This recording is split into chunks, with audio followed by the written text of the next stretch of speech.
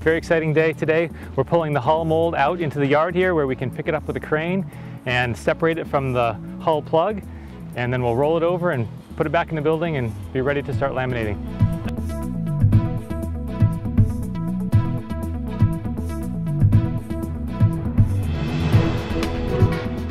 Well, initially they'll lift the mold off of the plug from 4 points, pick it up and set it down beside the crane, and then we'll re-rig it for the rollover. And the rollover will use a spreader on each side with a set of straps that just basket underneath the hull.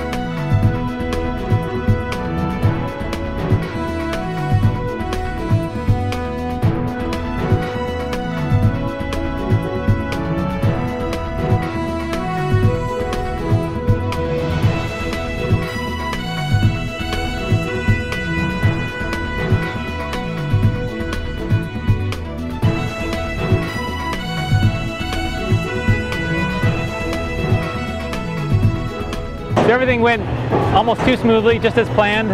The part separated nicely because we had enough wax in there, and the crane worked out just fine for rolling it, and now we're happily back in the building, and we're going to level it up for laying out all the internal structure and stage it, and away we go.